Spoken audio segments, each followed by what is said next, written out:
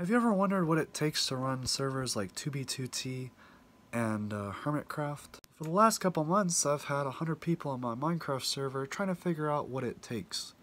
And here is the Minecraft server. Now, what kind of hardware would such a demanding system need for 100 people to play just Minecraft? Well, in this bad boy, we have a i7 11700KF and 64 gigabytes of RAM just to play Minecraft with 100 people. So, yeah, the graphics card, though, is kind of dog crap. And even with all that hardware, surprisingly, the Minecraft server still has issues. Right now, the server is using 98.2% of the memory and 110% of the CPU. Now, of course, the reason why the CPU is over 100% is because it's overclocked. That's why you need a liquid cooler, of course. Otherwise, you up a creek. You really up a creek.